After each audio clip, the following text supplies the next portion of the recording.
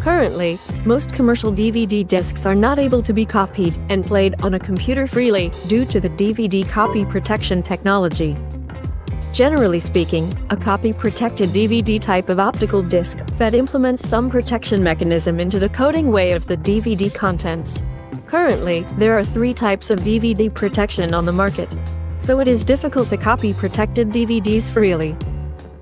What if you want to rip a protected DVD into MP4, MKV or other digital formats for backup or flexible watching on any other device? Here I would like to recommend VideoByte DVD Copy. It should be your best choice to remove the DVD copy protection with superior performance.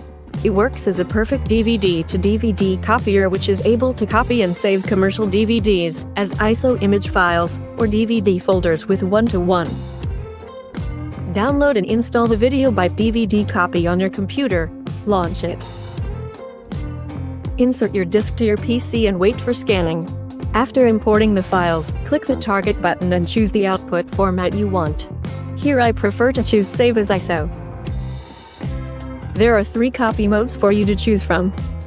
To keep the 1-to-1 original quality, full copy would be a good choice.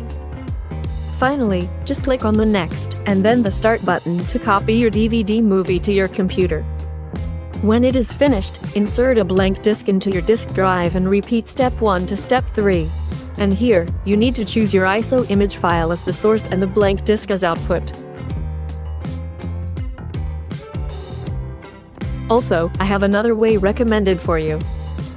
Once installed MakeMKV on your computer, insert disk into your device and launch MakeMKV. Now it is scanning your computer disk to recognize the disk you just inserted into your computer. Then click the disk icon here and it will start to scan the files inside the disk. Select the files you need to rip and finally click the MakeMKV icon to get started. After ripping successfully, copy the target files to the disk. I always use VideoByte DVD Creator to burn videos to a DVD. For a detailed tutorial, click here to view it. Okay, that's all about how to copy protected DVD.